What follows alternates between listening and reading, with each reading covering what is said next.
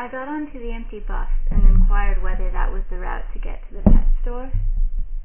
The driver nodded, and I sat down in the front seat, feeling chatty since it was Friday and I had the whole weekend ahead of me. The bus driver, Mark, seemed to be glad to have somebody to drive around instead of that big empty bus. So soon we were in full-blown conversation that started with me talking about my special needs cat. He's a cat who would surely be dead if he were left to his own devices in the wild.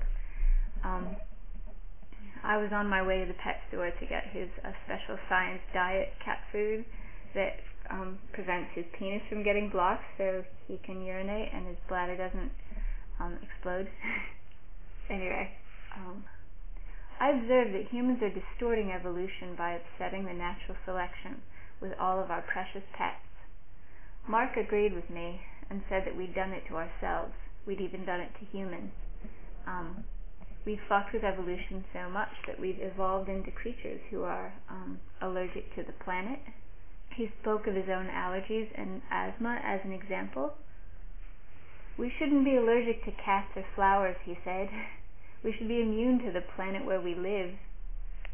With all of our medical intervention, the physically weak human animals who would be dead long ago get to come along for this twisted evolutionary ride.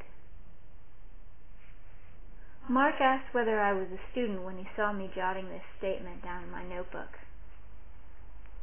Actually, I said, I'm an atheist, and I make video blogs on YouTube. The word atheist seemed to prick his attention acutely. You realize that as an atheist, you're simply subscribing to a different set of beliefs, he said with some hesitation. Don't worry, I assured him. I'm not defensive about my position. In fact, I understand that the label atheist does imply that there are certain questions I don't really have to ask.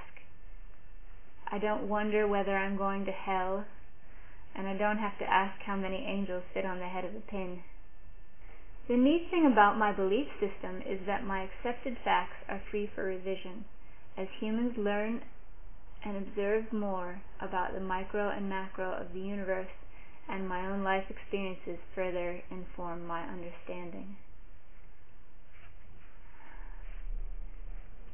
This response seemed to take the sting out of the word atheism for him, and with a smile on his face he repeated that an atheist belief system is one which revises itself. We compared this to the evolution of Christianity, which seems to conform an interpretation of reality to fit a book, rather than to revise books to our growing understanding of reality. I suggested that a rule book which explains where everything came from and answers the question of every why makes life so much simpler. What's more, religion is a denial of death bolstered by a past and a present where huge numbers of people share the same fantasy. It's difficult for people to accept that each one of us, each person's own center of the universe, will one day just stop. I blurted out my story about having been in a coma for 2 weeks when I was 19.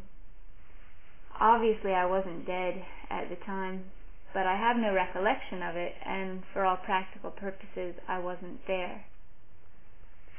Just like the time before I was born, being in a coma wasn't good or bad or scary. It was just fine. It just was.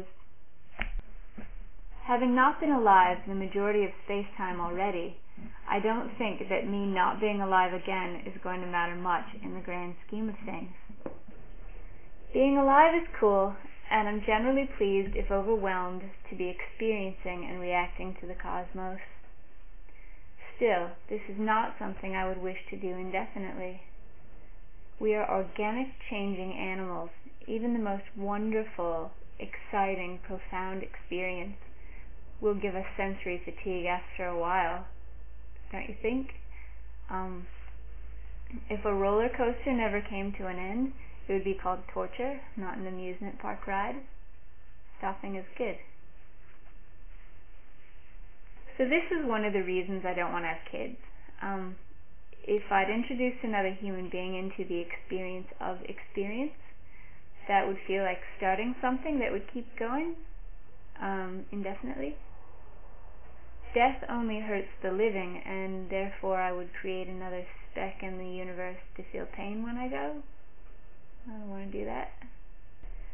As we neared the stop, the bus driver wondered aloud how I will feel when I'm 50. Mark appeared to be at least 50, and I wanted to ask him how he felt. I wish my ride had been longer. I'm really curious about whether death becomes scarier as one grows presumably closer to it, or whether, like the demonic shadows on a face seen in the dark, the projected spookiness can dissipate to reveal a very natural and familiar face. So Djemil5 left a comment under one of my videos. He said, "It is difficult being an atheist while lying on your deathbed." I tried to find this person's profile so I could send him or her a PM. I would like to ask Djemil5 what he or she is finding difficult about it.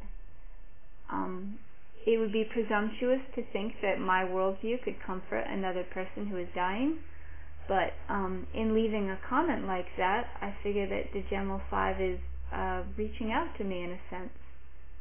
I'd like to help. I'm here.